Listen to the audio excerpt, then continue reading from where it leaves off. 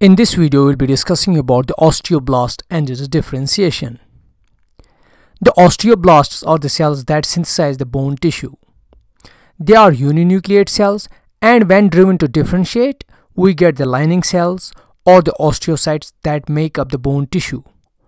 And if we do not need any osteocytes, the osteoblasts are driven into apoptosis. But where from the osteoblasts comes is a topic here that we are going to explain. Before we get into that, the osteoblast mediate the bone remodeling process, where old bone tissue is removed or resorbed and new bone tissue is formed.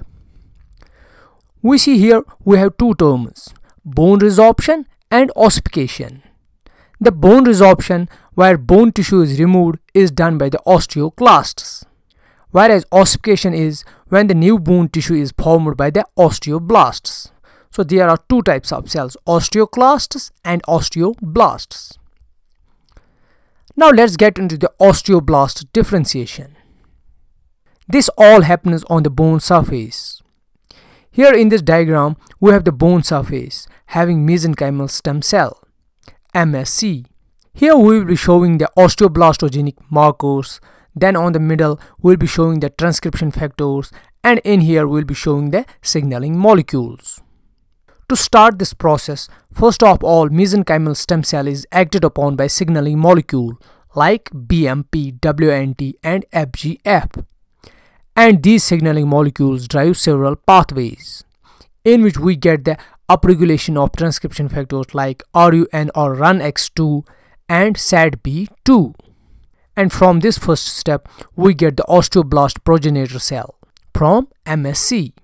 The osteoblastogenic markers on progenitor cell are ALP and COL1A1, both in low concentration. Then on the progenitor cell, more signaling molecules act upon it like BMP, WNT, FGF, PTH, TGF and HH, and drive the signaling pathways, where we get upregulation of transcription factors like RUNX2, OSX, CREB, DLX5. And all these transcription factors differentiate the progenitor cell into immature osteoblast, which displays markers like ALP, COL1A1 in high concentrations, and also we get the BSP marker here. Now on the immature osteoblast, more signaling molecules act upon it like WNT, FGF, PTH and TGF. And from this we get the upregulation of RUNX2, OSX, ATF4, CREB and SATB2, which eventually drive the differentiation of immature osteoblast cell into mature osteoblast cell.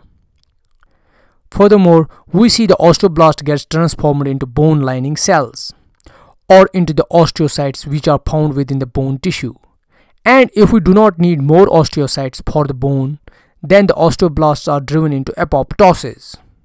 Now if we divide the differentiation process into phases, the first phase is the commitment phase from MSC to progenitor cell. Then second phase is the proliferation phase, that's from progenitor cell to the immature osteoblast. And third phase is the maturation phase, where we get maturation of osteoblast. And then we have the mineralization phase, where cells get into the bone in the form of osteocytes. So this completes the differentiation of mesenchymal stem cells into osteoblasts. I hope you like the video. If you like it, give it a thumbs up. Do consider supporting my work on Patreon, and also make sure to subscribe to the channel. Thanks.